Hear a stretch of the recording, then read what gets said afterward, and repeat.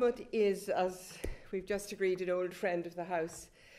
She's been here before, we know her well, we've worked with her well, both on Brexit and on a range of other issues.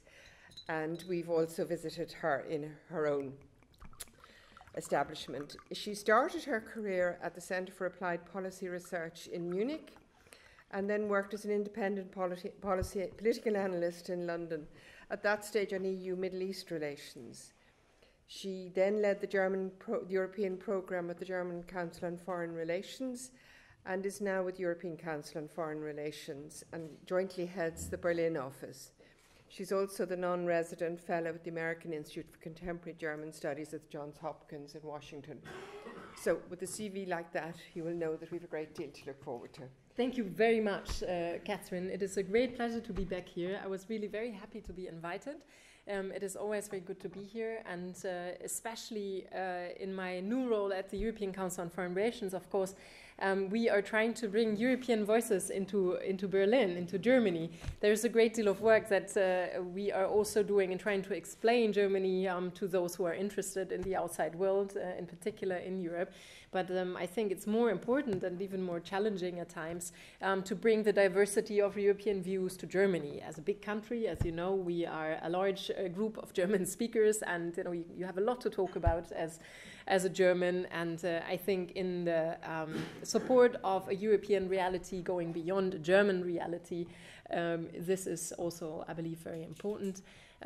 Times are by no means easy. I was about to say earlier on, when we had a sort of quick gathering, that for Germans it's been particularly difficult to see two pillars of their foreign policy starting to crumble. That is the European Union with the Brexit vote and first strong sign of disintegration of the Union on the one hand, and the uncertainty about the future trajectory of the United States engagement with regard to Europe in particular. But then I noticed that there are some countries, probably including your own, where this must feel even more difficult development. I thought, Catherine, to really keep it relatively short, because we want to have a conversation, sure, if this is acceptable. And I want to really focus on a major shift that I see in the German-European debate, which came really to me in the course of the summer, where I very often go and travel to various British-German conferences. There is this business that you might be aware of Königswinter and the British-German Forum and the like, and I've been really engaging in these over the past years, and of course this year it has been particularly interesting because this was really right after the Brexit vote, and it was really striking for me to see that already months before that, the German conversation had been a lot less about the European Union itself. As you know, you can always interest Germans for institutional and constitutional debates. There is a big contingency also amongst policy analysts, amongst lawyers, constitutional lawyers. You can cater to a big audience if you're doing that. But this is really not what the major European debate is about in Germany at this point in time. It hasn't been for quite a few months, if not years. And interestingly, this, of course, is a stark contrast to the debate in the United Kingdom, where the Europe debate and the EU reform debate has been sort of really in a more narrow way being about institutions. And this is really ironically where Germany and the UK are really miles apart at the moment. Of course, Germany cares about institutions and the cohesiveness of the Union, no doubt about that. Germany is very strongly pushing back and continues to on any attempt to undermine the for freedoms in the single market arrangement, etc. But Germany, I think, is interested in conversations that are not necessarily EU-European conversations, but questions of European prosperity and security at large. Through the lens of Berlin policymakers, there has been a particular, I think, shock, or two shocks in a certain way. The first shock was the one about the euro that revealed that this currency union is not sustainable. and the attempts that you know very well, and the difficulties to go through this period of uncertainty, of trying to craft a better Eurozone governance, which is unfinished business, as everybody knows. But the big promise of prosperity as part of the European Union dream has been challenged, and this has come as a shock to those in Germany that have been and continue to want to build the Union and the Eurozone. And the second one, and I think that is probably even more formative because it's more existential, is a different risk assessment now about the European environment, the neighborhood that we are all living in. And that really started with the Russian annexation of Crimea. We know that Germany has been one of the countries and continues to be with strong ties and business interests in Russia. If you look at the engagement of its companies, but the debate over the past years since the annexation of Crimea has been driven by the political argument and not by the business argument. And there has been, in my experience, a real shift and a real sense that Moscow is trying to undermine what, as far as the Germans are concerned, has been a stable security order on the European continent. And it feels very close to home for Germans and for German policymakers in Berlin that suddenly borders are started to be moved around on the European continent. And this has been a real wake-up call. And probably what brought in the German public more into this discussion is the refugee crisis, the refugee management crisis, you might call it, where we can discuss also the role that Germany played itself in this, and it has been a controversial one, as we all know. But the impact it has had at large on the German public is a realization that the world around us is one that matters at home, because people arriving literally on people's doorsteps, fleeing the war, looking for a brighter economic future as well, is something that has been going to every corner of Germany, where refugees and migrants have started to arrive. And the idea that we can close off is certainly very tempting, but is something that, of course, you cannot really promise looking at the geography of Europe. And the German government, the Chancellor in particular, has been trying to navigate that. She's been trying to make the case for Germany still needing to keep open against even a powerful discourse that talks about renationalization in many parts of Europe, that comes up with a framing that is about national interest first, etc., etc. She knows that Germany is heavily dependent on a European and an international environment that keeps its openness in terms of trade, in terms of its own mindset to the world, and she's been really fighting hard to preserve that.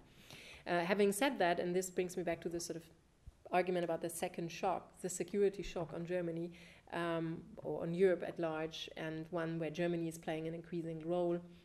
The debate about Germany stepping up its commitment in European security and defense had already started even before the annexation of Crimea. If we remember the Munich Security Conference in 2014, with the speeches by President Gauck and Ministers von der Leyen, and also Minister Steinmeier, who is about to be elected, I believe, as the next German president in February next year. The debate was starting to roll, and then the annexation of Crimea happened, and then the refugee crisis happened, and now we have an unpredictability about the future commitment of Donald Trump's administration when it comes to European security. So within really a very, very short period of time, probably by the time Trump takes office, 3 years' time, embracing of the German political elite of a different security discourse and the changing environment, not to forget, of course, very important, the attacks, the terrorist attacks on European soil, on French soil, in Belgium, not yet in other countries, but not unlikely to happen, including in my own, God forbid. But we should not, I think, forget that this has also been very formative for Germany. So in these 3 years, there has really been a tremendous change in the situation, and this is why, in my reading of the German political class, mostly in Berlin, which is where I'm based, of course, is looking at this through an instrumental lens rather than through an ideological lens. Brings me back to my first point to say that yes, there is a European debate in Germany. It's not an institutional debate. It's one that says, with all these threats to European prosperity and security, and with the ambition to still shape an environment that is more conducive to German and European interests and not less, what are our instruments? And of course, there is always a very strong reflex in Germany to look at the European Union. This is where a lot of resources are still being invested.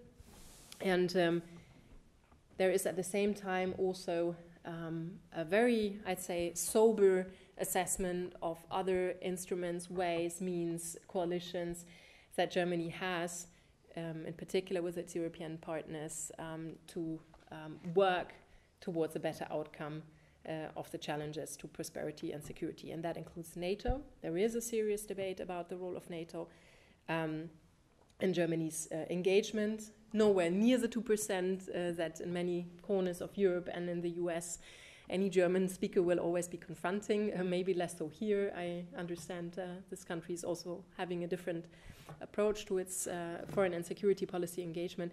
But there is also a question of what other fora do we have? The United Nations, how can we play a role? The G20, in which Germany is about to take the presidency on the 1st of December, the OSCE outgoing presidency of this year.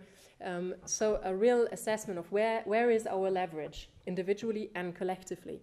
And this brings the German political elite always back, of course, to the European environment, the EU environment in particular. The British question then, against the background of discussing security, is one that is a big challenge, also from the point of view of Berlin. When we don't know yet where the UK is headed and how much can you build in a spirit of trust in areas of internal and external security, while the United Kingdom is negotiating a new settlement with the European Union, being aware that this is particularly pressing also for Ireland as a country. But this is the real debate in Berlin at this point in time, and this is miles away from what we've had throughout the 90s and in the early 2000s, when Europe was mostly discussing institutional reform, the big treaties that maybe some were involved even in negotiating. So there is now also an understanding that, and that is worrisome for the political elite in Germany, that at this point in time, when the challenges are probably stronger than ever in the history of the European Union looks weaker than ever. And that has to do with the centrifugal forces that many analysts have been describing and politicians have been discussing, that Germany probably has also partly contributed to be discussed, if you wish, but where Germany has a strong sense of ownership to work against the centrifugal forces in the Union and to keep the Union together as a community of committed countries that are willing to sit around the table, debates not being easy, and not leave the table until there is a joint consensus.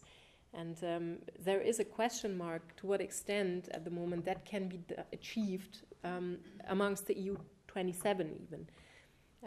There is still a thinking in terms of EU 28 in Berlin, but it's getting less as well, as we can see.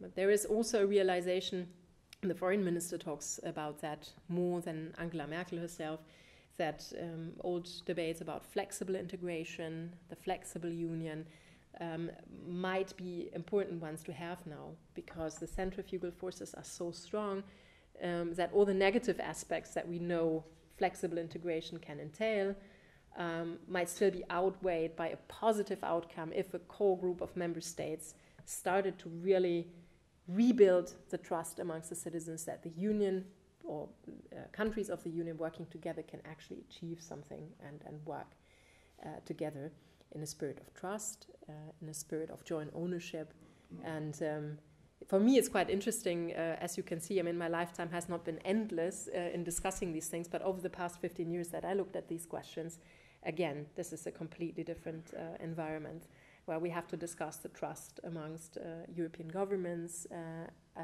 whether they can really achieve things together and they can trust each other and they can give each other the benefit of the doubt. Now, just briefly, and this would be my last point on coalitions, that Germany has been starting, I think, to explore a little bit more.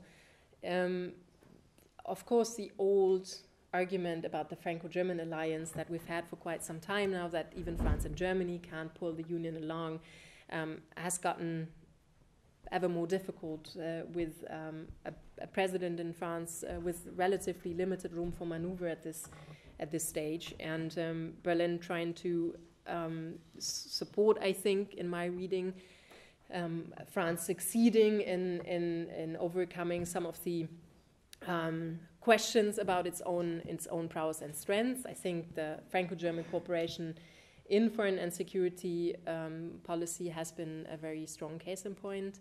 The Normandy format and the role France and Germany played in dealing with the situation in Ukraine, but also the more recent defense joint announcements between the two ministries of defense. So there is a serious commitment, of course, to continue working with France, but there needs to be more to kind of gain traction within a very diverse union, where we've seen coalitions emerge that have started to position themselves in opposition to Germany as well, in particular on the refugee crisis. There's a lot of talk in continental Europe, at least in my part of Europe, about the Visegrad Four and to what extent this is a coherent group or not.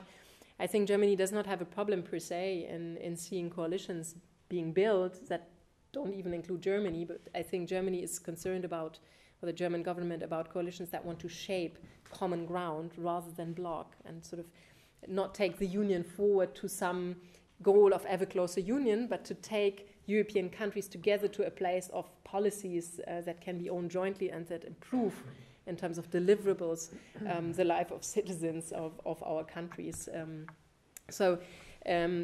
And that for Germany has been particularly difficult to see that Poland, relations with Warsaw, that have been very strong, even sometimes underestimated by other parts, I think, by other capitals in Europe, have gotten, of course, more difficult, more challenging over the past year with the peace government, and also not really, if you look at the table that Angela Merkel convened in Berlin last week, not really necessarily very predictable allies in Italy, where Matteo Renzi is facing a very difficult referendum.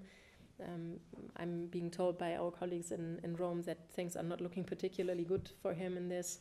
François Hollande will no longer be president. The question what happens in the French elections next May, of course, is looming. Theresa May, who was also around this table, is no longer part of this club, where I think the assumption is that there is an ownership for the wider European Union. And then where's Germany left? And here I think there is a real shortcoming of the German Europapolitik of the past years. And this argument has been made a lot, but I think it remains very valid. There is a lot of underexplored potential, in my reading, with a whole number of countries in the European Union that are not part of this big business of big countries sitting around the tables. But these are countries who share preferences with Germany, countries that will also have a common outlook on governance, and countries that are like-minded, probably the Nordic countries, the Netherlands, Austria to some extent. Many of these countries have difficult domestic conversations when it comes to the European Union, which I believe is less the case here in Ireland. But I think still, and we know that because we made the effort to talk to a lot of people representing these countries, there is a great deal of interest in Germany in trying to understand its policy machinery, its decision-making, the movers and shakers, the preferences, really trying to interest Berlin for their own interests. And I think this has been, in many ways, not exploited enough. I think there is a lot of underexplored potential for coalitions that are not necessarily the core group that Wolfgang Schäuble and Karl Lammers probably had on their mind in the mid-90s, and those that were engaging in the constitutional debate on flexible integration in the early 2000s, including Joschka Fischer and others, where they talked about countries taking the lead. We're not so much interested, and this is a policy brief that I drafted with a colleague of mine, Josef Janning, who has also been here in the past, and we worked jointly with Catherine and others on this question of coalition building. So we try to bring this, take this argument further by saying that there is still room to build a new political center in the European Union that is not a static center, that is probably needing more of a continued engagement in the process of coalition building, of countries who are willing in sectoral policies to really create common ground, sit around the table, develop traction for other countries in the European Union, and to move forward a joint agenda. And this is not static, like I say, the static understanding, but it's a place of constructed consensus, which is difficult, of course, to achieve. It needs a diligent investment. It needs mutual understanding. Sometimes I feel over the past years the German government perhaps did not have much time because it was doing a lot of jobs, but perhaps has also underestimated that German power does something to others, even though they might be interested in cooperating with Berlin. So we believe there is a lot more that can be done in Berlin and building those alliances, going beyond the usual suspects as well.